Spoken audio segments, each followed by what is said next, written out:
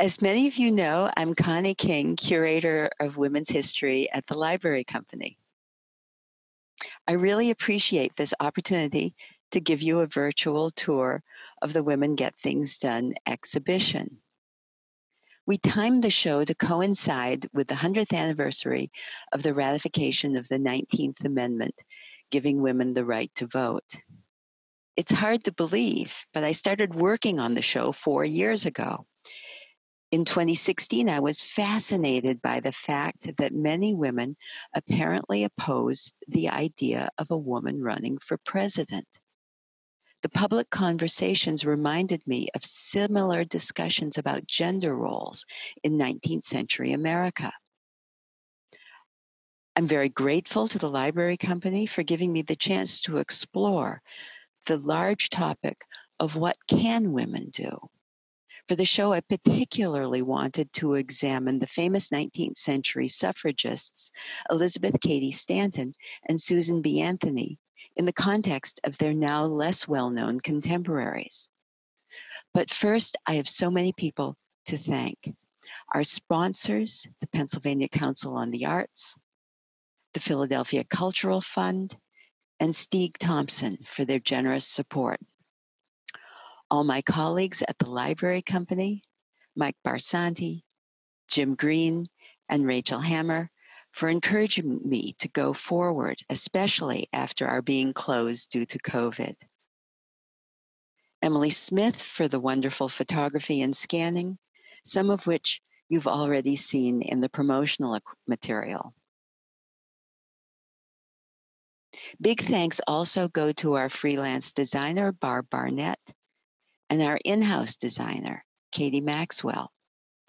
I'm also grateful to Barb Barnett for finalizing the online version of the show ahead of schedule, so systems librarian Tristan Don could get it linked to the website, and summer intern Lydia Shaw could work with me and Sophia Dahab on a series of social media posts that we called Women Get Things Done Wednesdays. I'm especially grateful to former Library Company fellow, Dr. Amy Sobczak Joseph, who has been a terrific collaborator through the whole process. And also my in-house editor, M. Ricciardi. I want to thank Steve Ferguson of Princeton University Libraries for getting Princeton's full run of the magazine The Lily digitized, so we could include it on a touch screen in the gallery. I know Steve is a Library Company member, so I hope he's watching tonight. I also want to be sure to thank my reading room colleagues, Jasmine Smith and Ainsley Akins, for their moral support, and Jennifer Rosner, together with Alice Austin and Andrea Krupp. Thanks to them, the gallery looks amazing, literally ready for prime time. And finally, I'd like to thank Davida Deutsch, whose support has meant so much to me and to the Library Company's program in women's history. Davida, thanks for making it possible for me to get things done. So now let me start with the walkthrough. The history of the women's suffrage movement has often been told with a focus on Susan B. Anthony and Elizabeth Cady Stanton. But there were many other noteworthy women who were not affiliated with them and their organizations. This exhibition, Women Get Things Done, Women's Activism from 1860 to 1880, primarily tells their stories and examines the public conversations about women's capabilities. There are 4 sections in the show. What can women do? What can women do for others? What can women do for themselves? And what more can women do? The first section, What Can Women Do?, focuses on the many women who sought to expand the areas in which women could work to support themselves. Needlework was often considered the most gender-appropriate work for women. For decades, reformers had noted that it was low paying and demanding work. In the 1840s, the use of the home sewing machine had only intensified the problem. With the mechanization of many industries, women were still most likely to perform the tasks that involve sewing, again for low pay. You see here that there are men operating printing presses and many more women sewing shoes or sewing book bindings. A few remarkable women, notably Carolyn Dahl, Virginia Penny, and Martha Rain, made it their mission to expand the range of socially acceptable female occupations in order to empower women through economic independence. I particularly want to mention Virginia Penny and her book, 500 Employments Adapted to Women. Virginia Penny used her own inheritance to interview employers and circulate questionnaires to determine which jobs were available where women could have equal opportunities with men. She conducted literally thousands of interviews.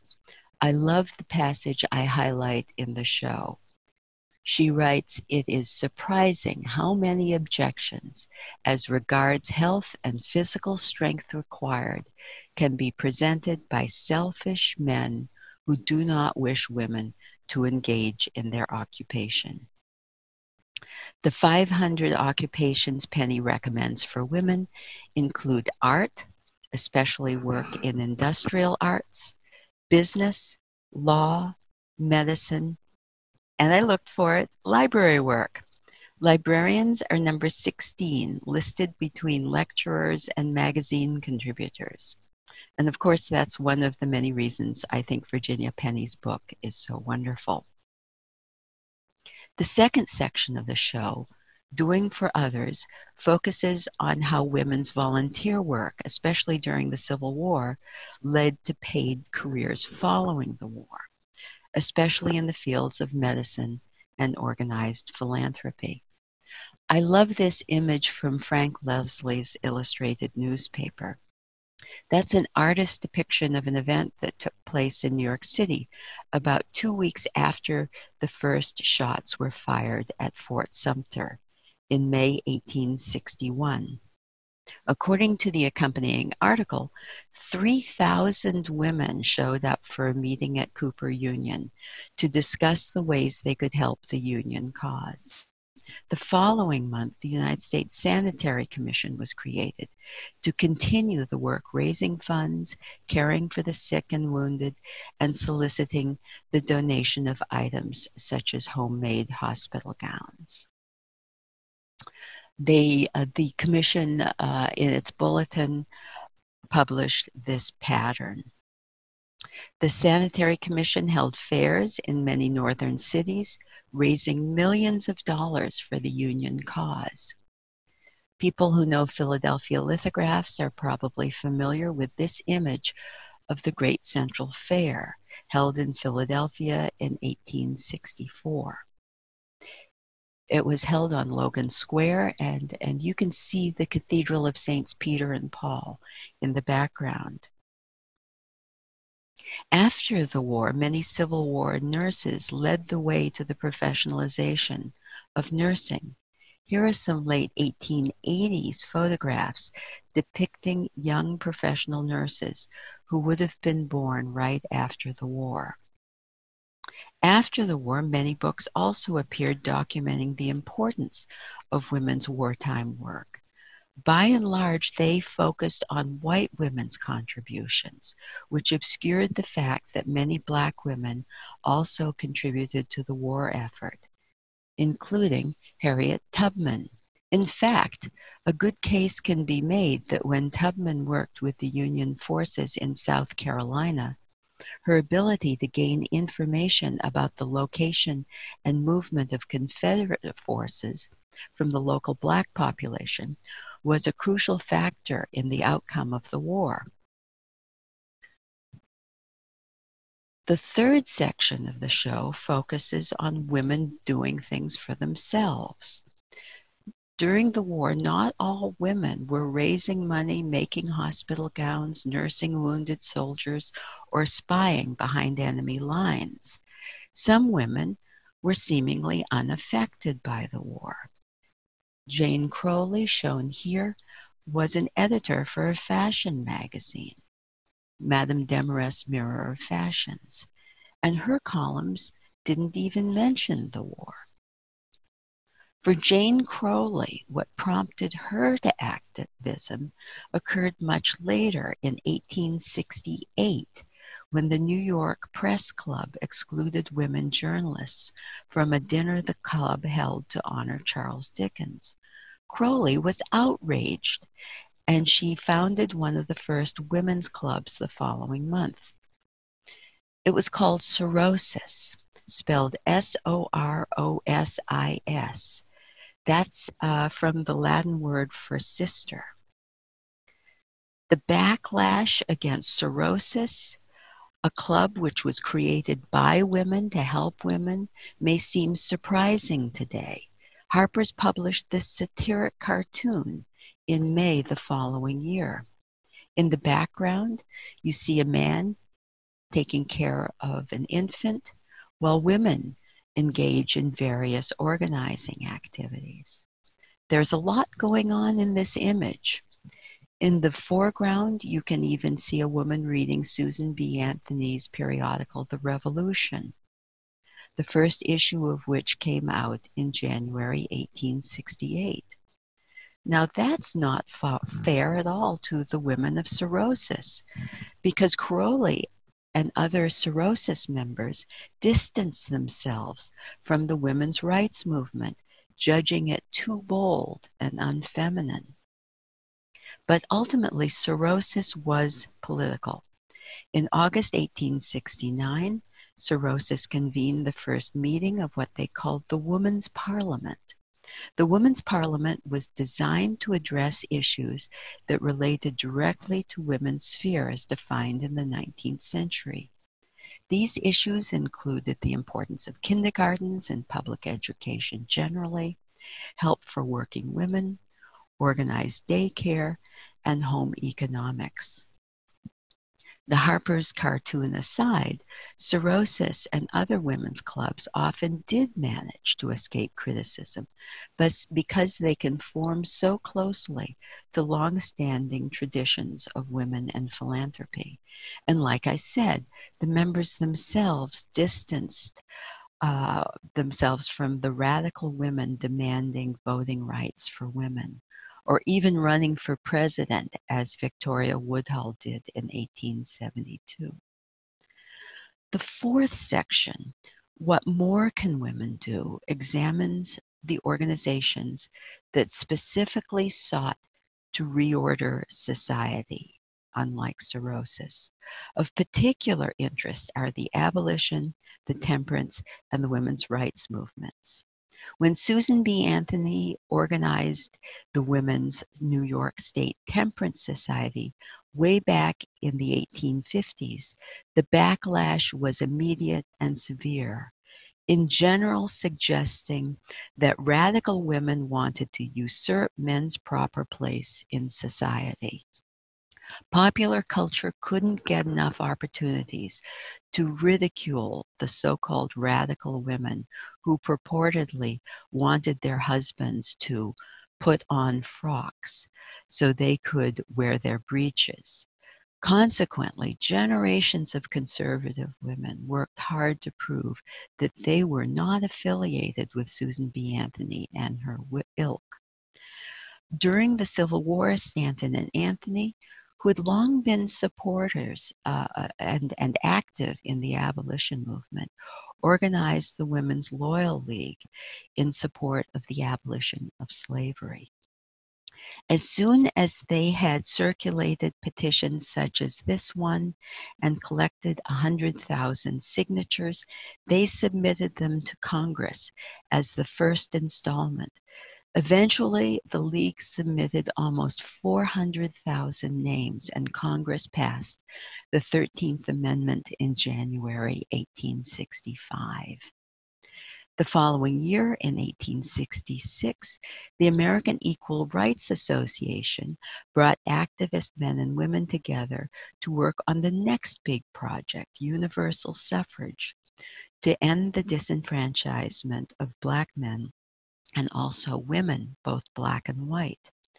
Some of the most prominent male and female leaders of the abolitionist and women's rights movements were among its members. But unfortunately, very, very unfortunately, the unity of purpose did not last. In 1869, the women's rights movement split into two factions. One faction argued that suffrage for Black men was too important to risk a possible delay over women's suffrage. The other faction wanted the 15th Amendment to pass only if it gave all men and all women the right to vote. And that latter group was Stanton and Anthony's National Woman Suffrage Association. As we all know, the 15th Amendment was passed giving Black men the vote in 1870, but leaving women still disenfranchised. But the split in the women's movement would not end until 1890. And ultimately, the successful push for voting rights for women wouldn't be until the 20th century, culminating in 1920. In the meantime, the Women's Christian Temperance Union, under the leadership of Frances Willard, grew to become the largest women's organization in 19th century America. Frances Willard used temperance as a wedge issue for a wide range of reform activities. Under her leadership, large numbers of conservative women moved into pro-suffrage activism without the stigma of radicalism. While other groups got mired in infighting, Willard expanded the tent. She successfully characterized women's activism as an extension of women's traditional roles as protectors of the home. She was a world-class organizer. The WCTU memorialized Willard by publishing this postcard in the years of renewed activism leading up to 1920. Willard's words still have meaning.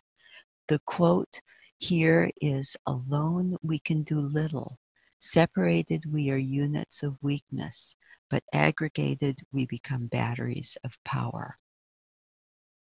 It's important to note, in conclusion, that many African American men and women would remain disenfranchised for decades after 1920, and there are still impediments to voting for some populations today. It is also worth noting that the Equal Rights Amendment, first crafted by prominent 20th century suffragist Alice Paul, has never been ratified. So let me say it again. Alone, we can do little. Separated, we are units of weakness. But aggregated, we become batteries of power. Thank you for letting me share this with you tonight. And if you'd like the fuller experience, the exhibition is online. That's https:/librarycompany.org/WGTD. Thank you.